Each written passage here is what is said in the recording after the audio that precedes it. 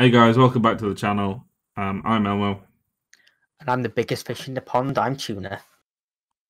Welcome back. So we're going to be talking about last week's games and what happened, who scored goals, anyone got sent off, any controversies, and we're also going to be telling you how our predictions went for that game as well.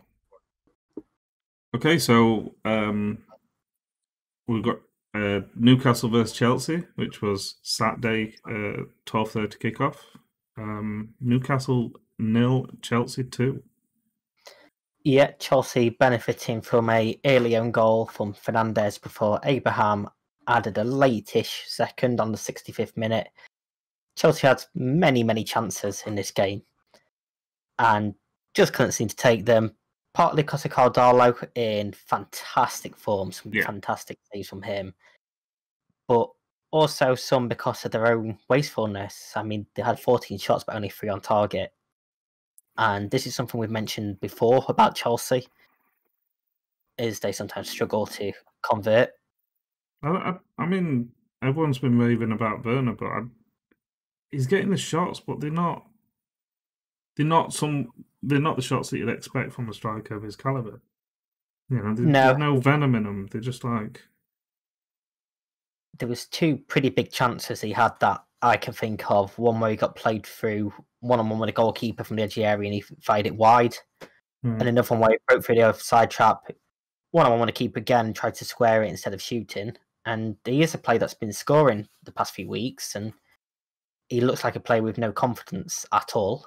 He did assist Abraham's goal, which was a very nice goal in my opinion. A lovely take from Abraham to give himself a better angle and place it in off the post. It was a good run from Werner as well. He kind of the defense just didn't kind of put any tackle in.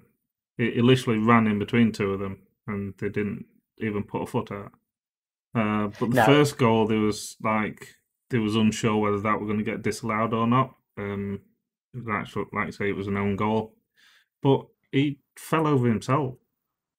Yeah, at first look, I did say, "Oh, this is going to get reviewed," but as soon as he showed the replay, there's no push there at all from Chilwell. It was kind of tripping over himself before Chilwell was even anywhere near him. Yeah, and it's one of them. He felt a touch in the back and went down. And it's never going to be given. Newcastle definitely missed Callum Wilson in this game. Yeah.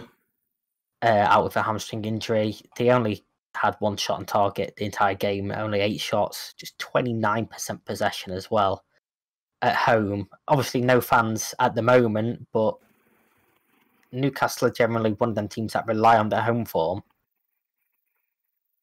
And they've now lost 5 of the last 7 at home, so maybe a bit of a worry for Steve Bruce. I think, like quite a few teams at the moment, they're very hit and miss. You know, there's some games where they've lost this season, but they deserve more. You know, go back to the Man United game; they definitely deserve more. They looked a lot better in the first half. But there's some games where they definitely deserve to lose, and this was definitely one of them. It definitely was. Like I say, if it wasn't for Caldalo, again, who we've mentioned a few times this season as well, some fantastic saves from him. One actually getting down low to push a Werner shot wide, and another smart save from a Abraham header. But yeah, it's a worry for them. They're poor defensively, as you said, with Werner running through, creating nothing in attack, and dropping down the table. Yeah, that puts them in 15th place now. Chelsea now up to 3rd. You know, I keep putting pressure on Frank Lampard, and there's definitely a lot of pressure on Frank Lampard. So he'll definitely be happy with this result. I'm not so much because I predicted 3-1. I got 1 point for a win, but I didn't really get anywhere near the correct score. Yeah, I had 2-1 to Chelsea, so I got a point as well. I just needed a goal for Newcastle. And I say without Wilson, they don't particularly look like scoring. But also Mendy in goal for Chelsea. It's now 7 clean sheets and 9 appearances for them, and it looks like they may have found their keeper. Yeah, spent far too much on two keepers though, especially to drop one of them. But yeah, we'll see how Chelsea do. The they're getting the wins in at the moment, but it, anything could happen. Yeah, I mean, obviously this game put them top briefly for a few hours, and they've won 3 in a row now in the league. So obviously that is pretty promising for them because they've had a few up and down moments. They still have pretty key players to come back as well from injury.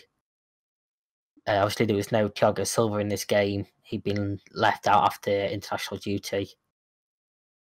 Uh, Pulisic is still out injured. Obviously, he's a fantastic player. So they've definitely got players to come back and potentially do stuff for them and help them challenge for the title. As we say plenty times before, it's up in the air this season. It's anyone's game. Yeah, but they're also one of them teams. There's a small handful of teams that uh, the fixtures are definitely piling up with Champions League or any European competition at the moment, as well as the Premier League games. So I think this season it's definitely going to be a case of who's got the best squad that they can utilise. So And I think one of the biggest issues for Chelsea is they're not getting results against the big six teams. yeah, They're beating um, teams you expect them to beat, but yeah, they were very poor against us.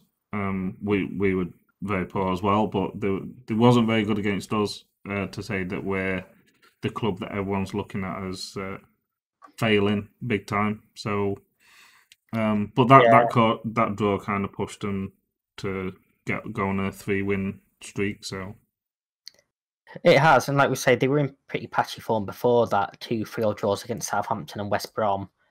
And maybe they've eradicated that. I mean, if they take some of the chances that they're creating, then they should be pretty positive about the rest of the season. But like I say, Werner seems to be taking a little bit longer to adapt to English football than I think Chelsea hoped. Like I say, he's definitely getting chances, but he's not as clinical as they want him to be, yeah, which is pretty crazy to say, really, when you consider he's their top scorer on 8 goals. But he should be in double figures pretty easily. yeah, definitely. Right, guys, that's it for this video. Please go and check all the other videos out for the games from last week. Please check out our predictions video as well, which is us predicting what we think will happen in next week's games. Don't forget to subscribe, like this video, throw some comments in on who you think is going to be winning, what you thought of the games, any ideas that you want to see on the channel or anything like that. Check everything Follow us out in the on Twitter. description. All our socials and links for our YouTubes and everything like that are in there. Anything from you, Tuna? No, you pretty much say follow our Twitters. Come and talk to us on Twitter. Come talk football on Twitter. Let us know who you support, where you think you're going to finish this season. Obviously, it's a crazy season, so anything can happen. Yep. Like I say, go and check all our other videos out, and we'll see you next weekend. Bye. Bye bye.